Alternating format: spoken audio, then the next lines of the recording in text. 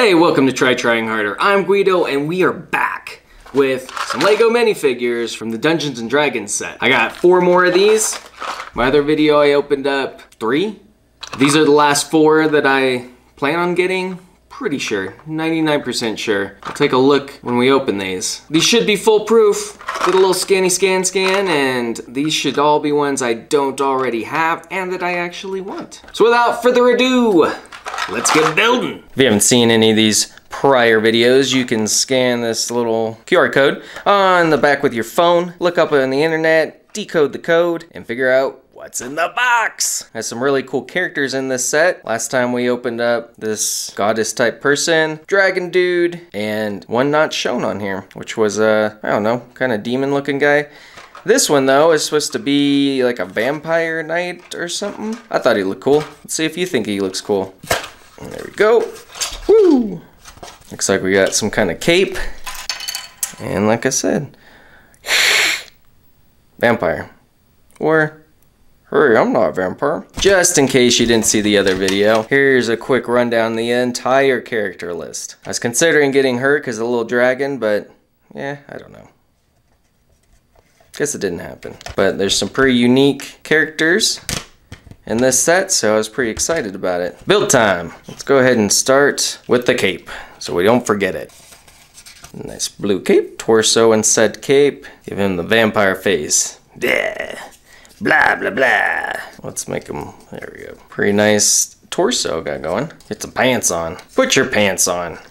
Make him not bald. Little widow's peak. On his cobble path, sword in hand, empty blood chalice in the other, and his trusty rat. Like so. Hey, that turns out pretty well with the base plate. So let's take a gander. We got some fangs, some kind of fur going on, some good detail on the arms, his posterior. This thing's kind of very stiff cape.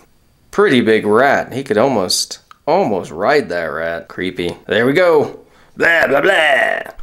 Alright, box 2. This one should be this little Squidward guy. Squidward's grandfather? I don't know if that's true. I've never watched SpongeBob. And there it is. This guy's easy peasy. Alright, get his stuff going, right? His legs. Supposed to be out the back. Flowing. Oh wow, that's a full head there. Very Cthulhu. And he's got, what is this? Some brain puppy? Creepy. Goes on the face. And I don't know, does he hold it? Does he hold it and pet it? What are you supposed to do with the brain? There. We'll just attach him like that. He's overhanging. I mean, it's cool, but it don't fit. Look at this guy. That was a quick build. Stretch your stuff, Squid Man. Not too bad. Really like it for all the uniqueness. It's not some typical Lego minifig. Cool. Box 3, what will it be? It's not on the box. I think they're calling him a bard, maybe? I don't know. Some dude with an eyeball staff. Ooh, there he is, rolling away. Why does he have multiple heads? Holy cow, everything's rolling. He's a roly-poly. Alright, let's just build the body real fast. There it is. Give him his shoulder pads. Apparently we got 2 pads of shoulder pads. And we got a face. Face number 1. Interesting. Arrgh! What the hell is this one? Oh, you can make it a lady if you want. She's all cheery and this is her mean face. You didn't do the dishes. This guy looks way more intense. Let's give it a try. Do angry dude. With his man bun. Ha-ha! Give him a knife. Knife me up, my lord. Build his staff. Slip it on and pop it on. Ooh. Hold your eyeball. That is one long staff. And like so, it is a he. Not too shabby. Got some potion in the back with a key. Mostly grabbed him because of this weird looking thing. Alright, let's do a quick swap. And that's what you get if it's a lady. Yeah, hair still works. That's nice. Go whichever gender you want. Good job, Lego. Next! Final box. This one should be, well, he's not on here. The Mighty Eagle. At least that's what I call him.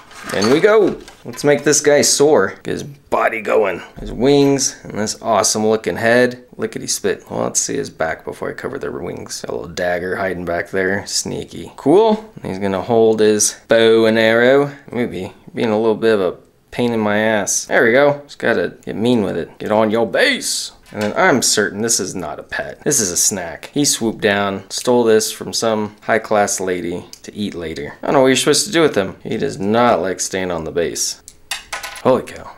Delicate. Alright, let's give him a walk around.